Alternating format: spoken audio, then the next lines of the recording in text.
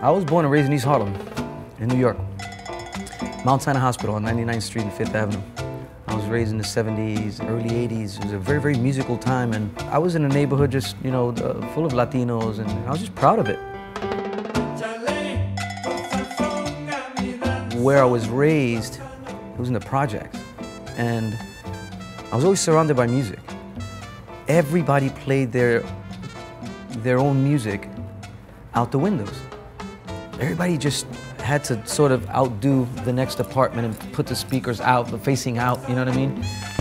So you'd hear Hector Lavoe, you'd hear Juan Gabriel, you'd hear Gladys Knight and the Pips, and just everybody's taste. And it was like the melting pot of all kinds of music. And at home as well. My dad, he was a musician and couldn't practice it as much as he would have liked because he had 3 jobs. Manual labor jobs, and worked hard. I'm just always working to put food on the table.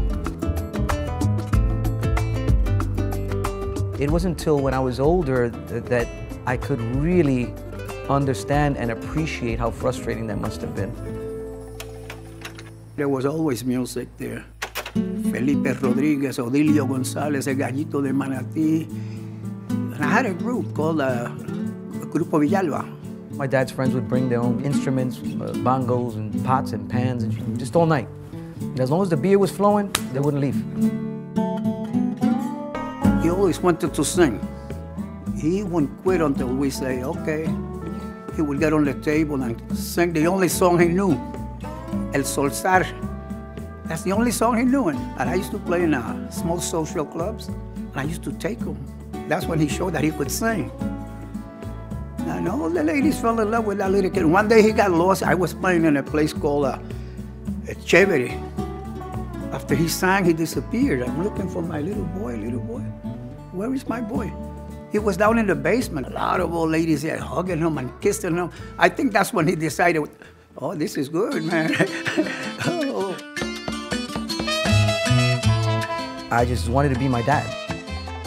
And here's this little 3, 4, 5-year-old just imitating him and like, "Ay, me dejó, oh, she broke my heart." He's like, "You're right," but it's just, it was like just mimicking, you know, how the adults interpreted music, and I was raised around traditional, you know, Spanish music, and which thank God, because I didn't even know that I was being wired for great music. When I first heard him, when he started singing, in New York, first time I heard him on the radio was a car went by, and I heard him singing. I couldn't believe it. That's my son singing. My little Tony, a big star. I'm everything my father taught me. That seed that my dad planted in me, I guess I become an ambassador of our culture and our music, and I'm proud of it. I feel excited every time I hear him. I mean, the excitement never dies.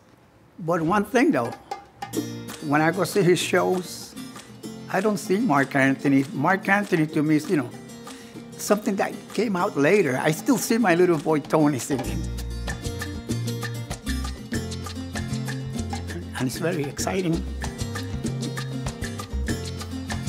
With all the passion I have for music, it's inconceivable to me to not be able to practice it. I can't believe he became such a big star, and you know, it's very, very hard to grasp. He's just this hardworking man who sacrificed his dreams in order to provide for his family. In some interesting way, I guess, I got to fulfill my dreams because of his sacrifice. It freed me up to do what I needed to do because I knew that he was always going to take care of me. And now it's his turn.